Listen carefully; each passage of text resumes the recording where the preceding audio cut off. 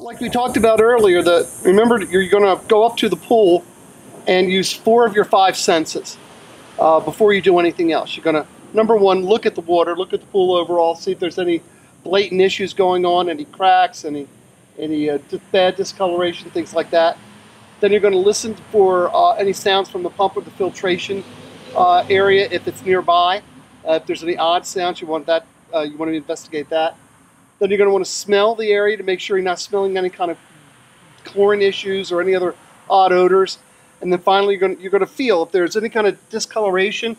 You're going to want to be able to feel it to see if it's an algae or a metal base. So what we're going to start doing right now, using a K2005 complete kit, we're going to be doing a chlorine test and a pH test using our 2000 series comparator block. And the first thing you want to do is make sure that you rinse it out thoroughly at least 3 times before you take your sample. And when you take your sample, the best thing to do is hold the comparator block upside down and go down about 18 inches that I can just about make and bring up your sample of water.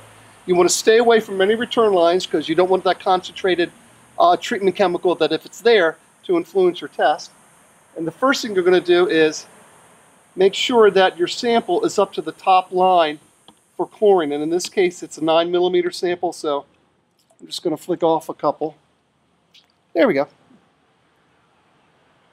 The first reagent you're going to add is 5 drops of reagent number 1. This is a buffer that's going to change the pH of your sample. It's not going to change the color at all inside the test cell.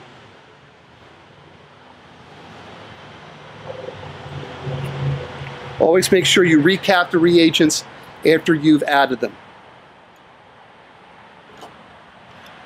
Then you're going to add 5 drops of DPD number 2.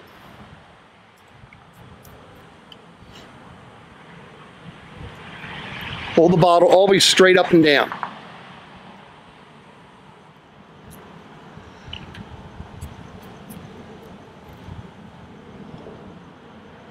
Then take your cap it, and invert it a couple times. That's all you need to do. You don't need to shake it. In fact, never shake it, but always just invert it a couple times. And when you're done, then you want to hold it straight, eye level, perpendicular to the ground, and match a color. I don't know if you can come around here and match that color. Okay. Okay, and it looks to me about a 5 part per million free chlorine reading, okay, which is good. A little bit on the high side. 4 to 6 is okay. It's ideal range, but 4 is probably better for a pool that's not used a whole lot. Now, to get your combined chlorine reading, you're going to add 5 drops of DPD number 3.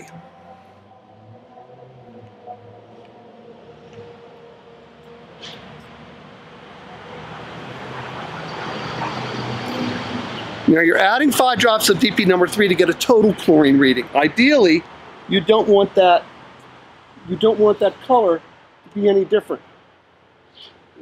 So I ate a little bit.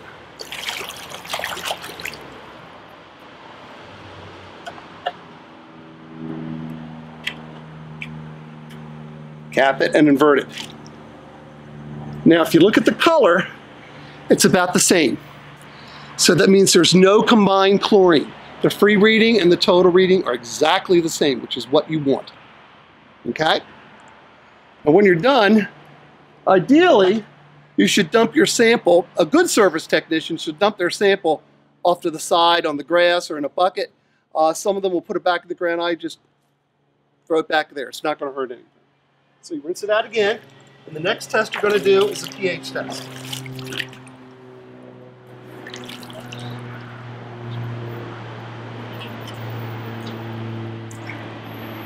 You want a 44 ml sample. You're going to add 5 drops of phenol red, number 4. Straight up and down.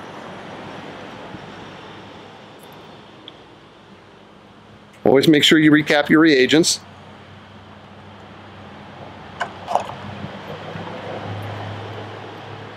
Cap and invert the mix. and match your color. Now you can see this color matches real close to the 7.4, which is a good pH. 7.4 to 7.6 is ideal. That's what you want.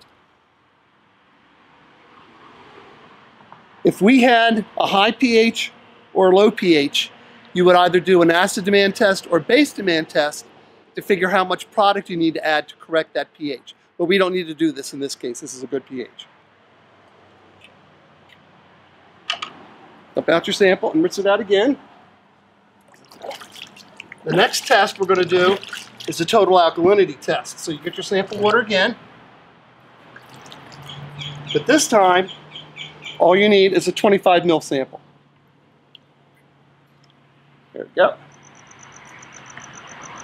You add 2 drops of thiosulfate reagent that will neutralize any chlorine in the sample and won't turn your sample color anything. It'll still stay colorless.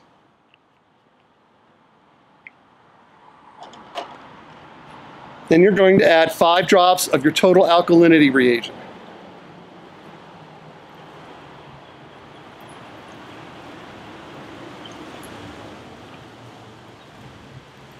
Now instead of capping, all you need to do is to swirl around a little bit and it goes a nice green color.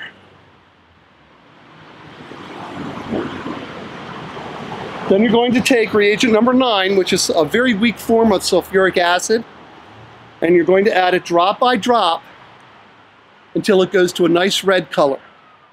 And the easiest way to do this is that if you're right-handed, you want to swirl with your right hand and drop with your left.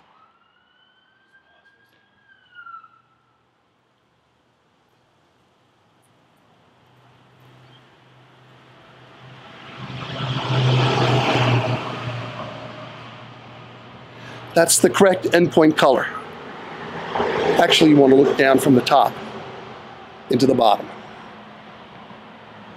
Okay, that took 8 drops, so you have an 80 part per million total alkalinity in this pool water. And that's good. 80 to 120 is the ideal range.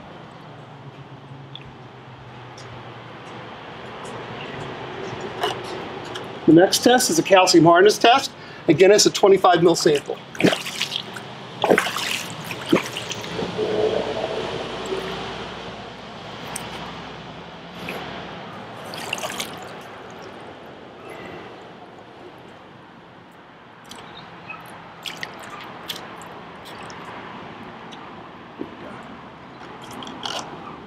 Now with this test, you're going to be adding 20 drops of reagent number 10. And the reason you're adding so many drops is that you have to change the pH of your sample to get the right color development. 1, 2, 3, 4, 5, 6. 1920.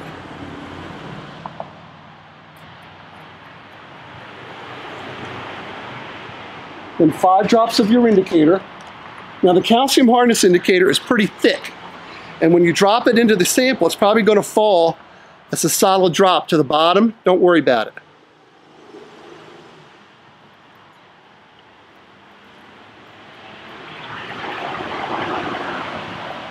Mix it around, and your sample goes a reddish color. But you got to make sure the entire reagent, entire indicator is mixed. And then you add reagent number 12, drop by drop, until it goes to a pretty sky blue color.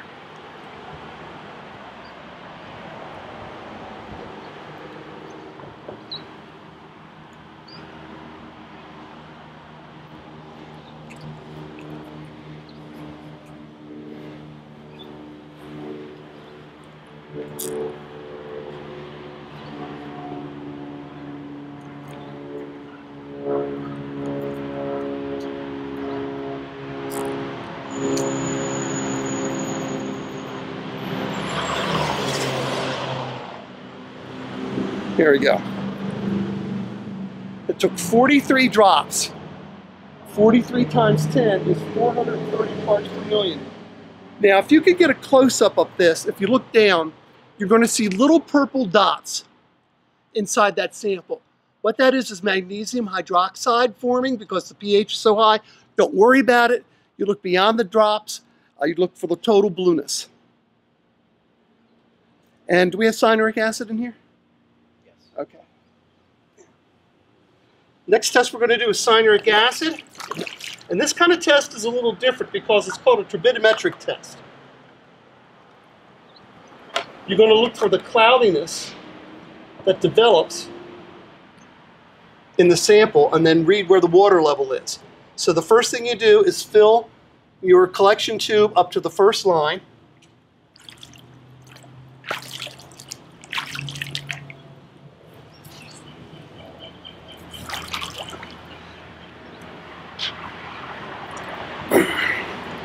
Oh, need a little bit more.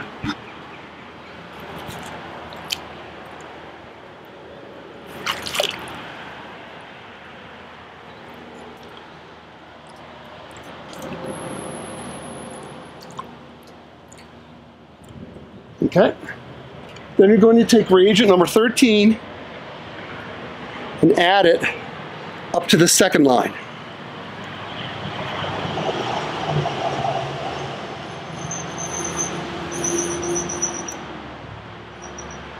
Put the cap back on and shake it for 30 seconds.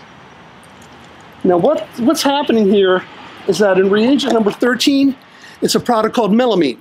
And melamine reacts and combines with the cyanuric acid to form a cloudiness that's proportional to the amount of cyanuric acid in the sample.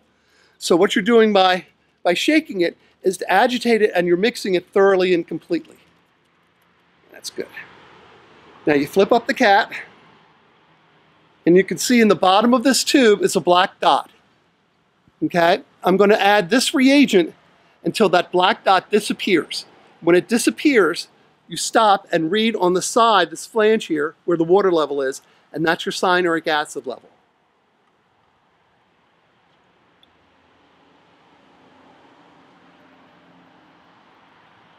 Okay, my water level stopped below 100 parts per million, which means it has well over 100 parts per million cyanuric acid, which is not good. 30 to 50 is the ideal range for cyanuric acid in most situations. Right. What we're going to do now is determine the water balance of this particular pool based on the readings that we got. And using the Taylor watergram, what you do is you locate on the outer white ring where your calcium hardness reading is, and, excuse me, your total alkalinity reading, and opposite that, line up where your hardness reading was. So we had an 80 alkalinity and about a 430 hardness reading. And then on this blue dial, where that little dot is right there, you're going to go to where the pH was, at 7.4. Then on the outer blue dial on this side, you go to the temperature of the water. Now this pool water is pretty warm, so I would say it's about 85 degrees. So you can see where on this number, the water balance value is about 0.25.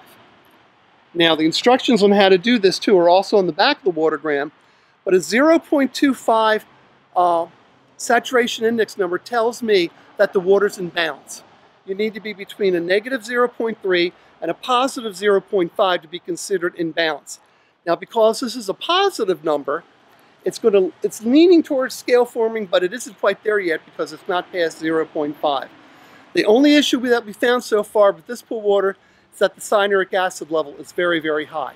30 to 50 is the ideal range. Anything over 50 is kind of a waste of the product because it doesn't do anything extra. It doesn't provide more protection. And in fact, when it can get even higher, you might see something called chlorine lock, which is, in other words, the cyanuric acid isn't working with the chlorine and actually is preventing chlorine from doing the job it's supposed to do.